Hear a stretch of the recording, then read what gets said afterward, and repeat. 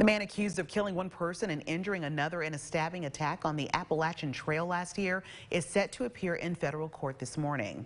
James Jordan is accused of killing 43-year-old Ronald Sanchez Jr. of Oklahoma and injuring a female hiker on the AT in Wythe County, Virginia.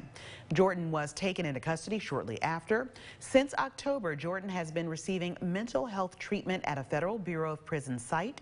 This morning, he is scheduled to appear in Abington Federal Court for a new competency hearing. This follows a new psychiatric report being received by the court in May.